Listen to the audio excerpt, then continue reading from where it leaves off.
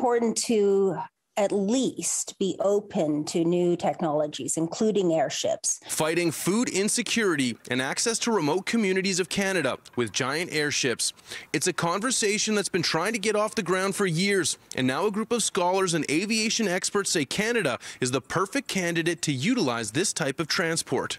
Airships can help with mining operations, enhance Canadian security and sovereignty in the Arctic, and transport people, food, and materials to remote communities lacking year-round road access or airports. The airships have been flying continuously for the last 100 years.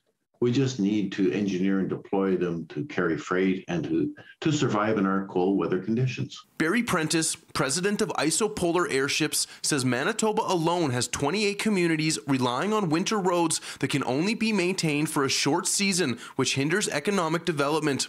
Climate change is also making ice roads more unreliable each year.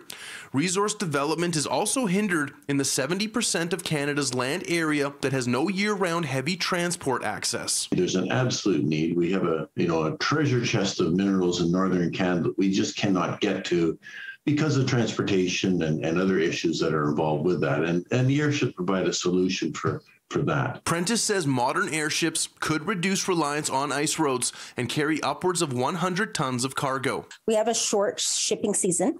In some communities, that can be as narrow as 1 month. Madeline Redfern, COO at CanArctic Inuit Networks, wants to see feasibility studies around airships move forward to determine if they can withstand cold Arctic conditions while offering a cheaper solution to deliver construction materials and, more importantly, food to people in need. 8 out of 10 Nunavut Inuit preschoolers are food insecure. The cost of flying up food is extremely expensive.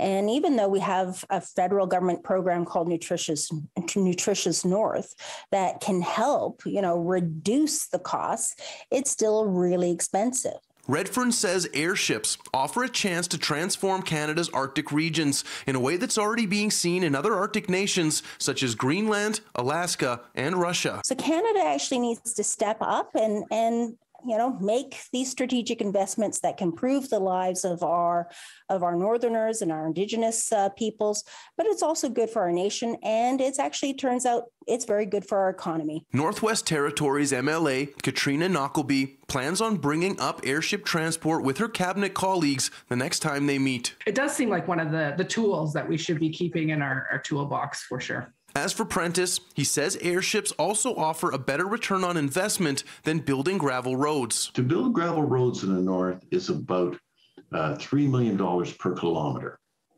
We could get a whole airship industry underway for about $500 million. Well, that would build you, 150 kilometers of road? I mean, that wouldn't take you very far north in any direction. In Winnipeg, Mark Neufeld, City News.